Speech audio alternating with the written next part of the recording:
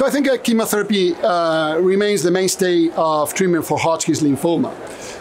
It can be very effectively combined with novel therapeutics such as Brentuximab vedotin, which is, at the end of the day, still includes a chemotherapy particle combined with an anti-CD30 antibody, or with the checkpoint inhibitors which target PD-1 and enhance the immune response in the patients.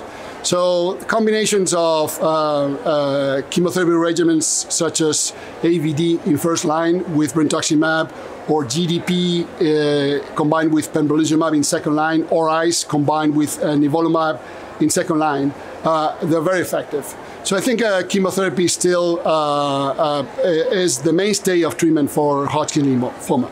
Now, having said this, there's always patients who are elderly patients who are very frail and perhaps not good chemotherapy candidates, and chemo-free combinations of Brentuximab and an anti-PD-1 may offer some good options, particularly when treated in front line.